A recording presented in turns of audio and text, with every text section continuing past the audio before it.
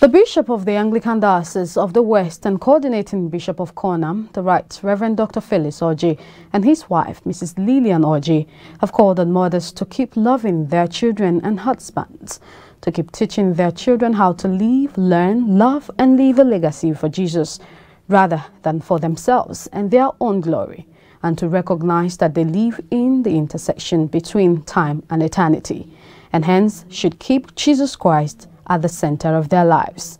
The Right Reverend Dr. Felix Orji and his wife, Mrs. Lilian Orji, gave this advice to mothers as the U.S. and other countries mark their Mother's Day.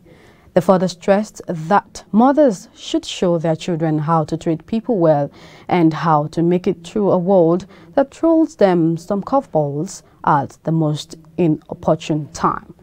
The cleric and the wife also prayed for mothers that the Lord will give them the wisdom and the equanimity to accomplish their role as godly mothers in a disoriented world such as this.